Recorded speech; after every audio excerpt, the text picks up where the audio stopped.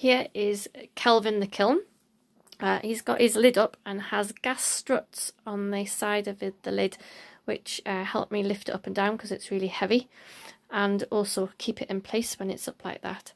So that little hole at the top is an air vent, and when we're firing we put a bung in it just to stop the air coming out once we reach a certain temperature.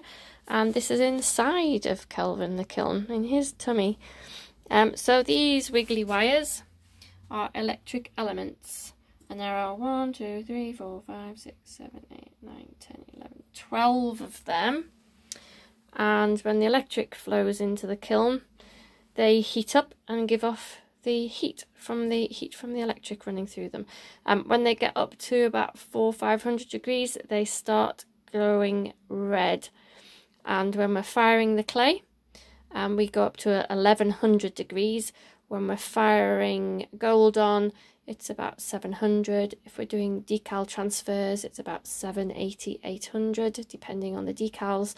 And when we put glaze on, which is what we normally do, that fires to 1010 degrees. And this little thing sticking out here is the housing the thermostat. So that is in there, the thermostat's in there, reading the temperature all the time, and links up to this gadget on the wall here. That's a reminder on there to remind me which setting I need to put it on. So that's like a mini computer, and I set that computer for different firings on different programs, so it will know how many degrees per hour to go up to particular temperatures and at what speed.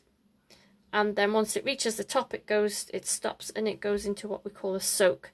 That makes sure it'll sit at the top temperature for a set amount of time, to make sure that that temperature is even all over the inside of the kiln before it cuts off and finishes the firing.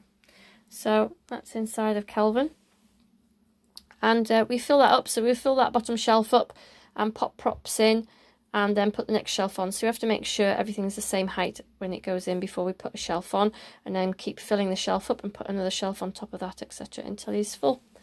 And then, oops, keep tight of hold of him and bring that down. See how it fires him up if he's still switched on, and it'll go through and it'll tell me it's 24 degrees in there still.